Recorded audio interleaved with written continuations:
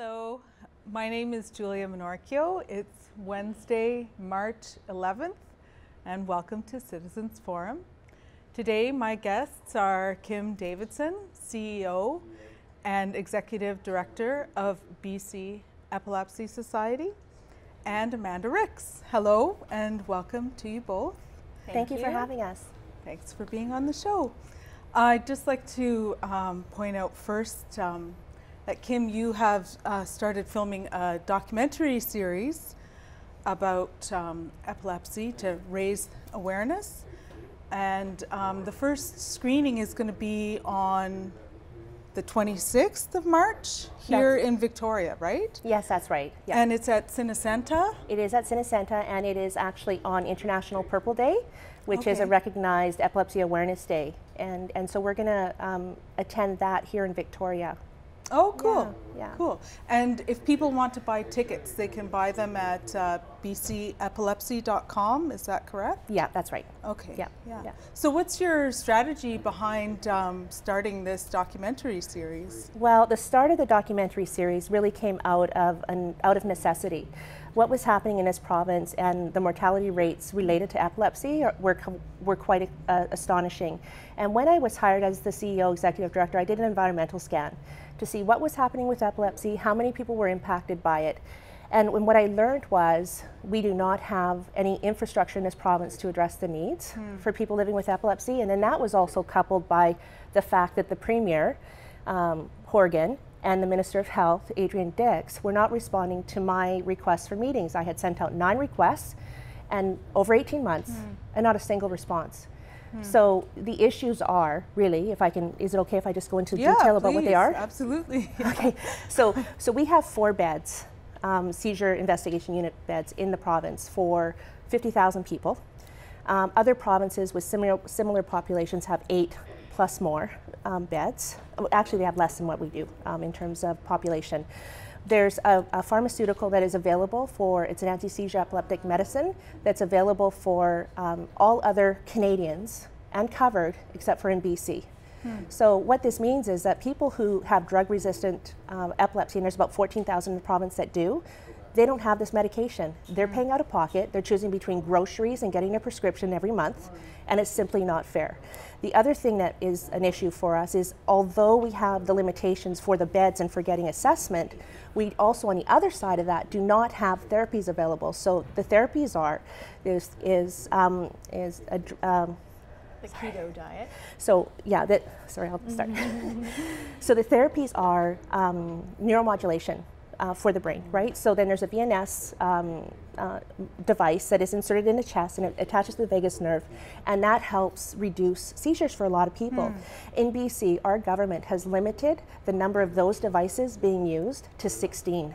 Other provinces, 300, 400, 500. They would never limit the number of devices used, pacemakers for a heart, but they're limiting them for brains. It's absolutely insane. So that's a call to action. And this is why the provincial government wasn't meeting with me, because if they know better, they have to do better. And we can hold their feet to the fire. And what has happened in the last 18 months, of course, now that we're more aware, the number of deaths. And so that's what provoked me to take a look at how can we be innovative in a way to raise awareness and hold the government accountable, and also allow families and people living with epilepsy in the province to have a voice, a meaningful voice at the table around funding decisions. And so that's how we met.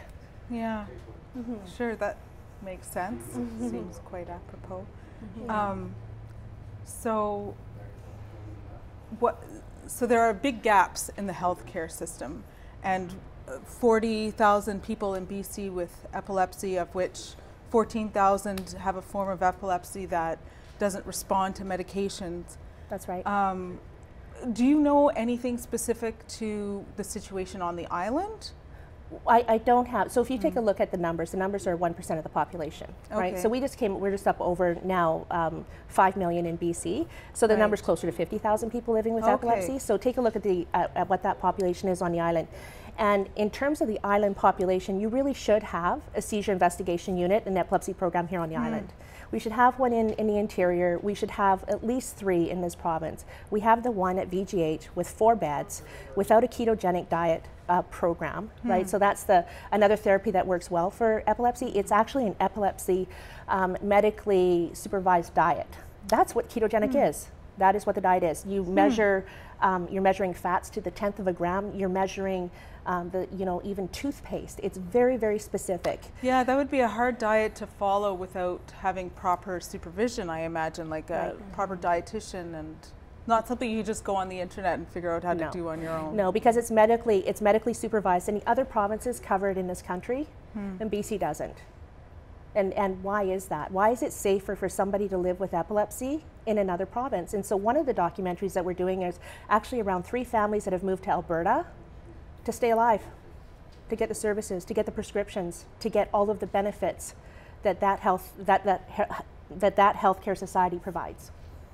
Yeah. And Amanda, I think I omitted mentioning it at the outset, but your son, unfortunately, very recently passed away waiting for life-saving surgery, right? Correct.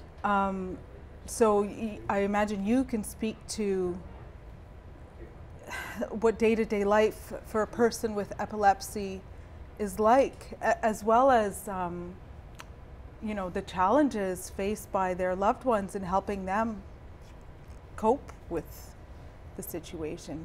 Can you give me some details about that, and maybe big question. Specific to the island? Yeah, Jared perhaps. Jared was diagnosed when he was 8 years old. And basically the reason that he finally did get diagnosed, he went from a little boy who loved school to a little boy who was in trouble all the time and didn't want to go to school. So that's what sparked our attention to that. And we took him to the doctor and we saw seizures. I work in mental health. I know what a seizure looks like. And what I discovered was, he was indeed having seizures and they were getting more frequent. We were on wait lists at that point for a year, still waiting when my son fell off my parents' boat and almost drowned and having a seizure. So we went to emergency and we camped out and said we are not leaving until he has a seizure, because the doctors would not pay attention to us. Like they wouldn't even diagnose They said, you him. don't know what you're talking about. Oh. That, we'll tell you if it's a seizure. So my son finally performs after 5 hours of playing cards, and he has a seizure, and the doctor turns to me and says, that was a seizure. And I said, I know. That's why we're here. So that began our journey of being hospitalized and him getting tested and him on medication. We did do a similar keto kind of diet. I had him seizure-free by the time he was 12, at which point he then had a growth spurt of 1.5 feet. So back came the seizures, and he would try to hide them from me because he didn't want to have seizures. He was, through his adolescence, always trying. He was a brilliant musician. No instrument was safe. He was in a ton of bands, very well loved by all of his friends.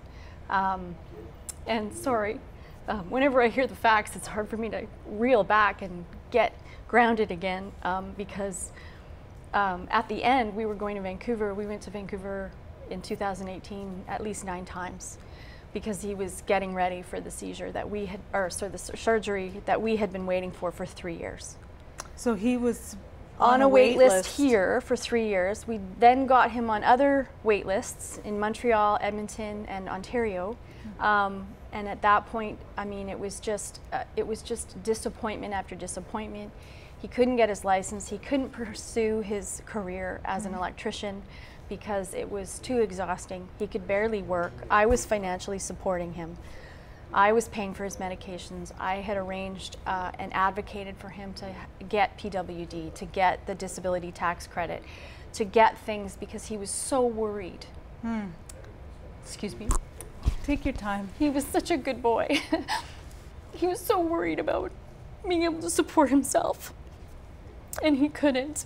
He was about to record his second album in January of 2019, but he passed away before he could get there. I'm so sorry. Yeah.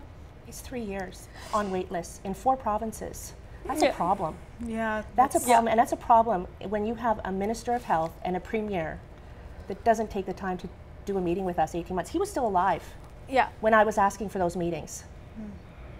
And he had his surgery scheduled. Yes. He finally did, Yeah. but at that point, like the thing about seizures is seizures beget more seizures. Right. So he started with a focal point, and what was happening was his brain was starting to train the other side of his brain to do seizures. So we were starting to get into there's a the window. world. Well, seizures beget more seizures. Okay. So if your brain is left to go unchecked and not controlled on medication anymore, I mean, these were life-saving treatments that could have had a tremendous impact in my son's life.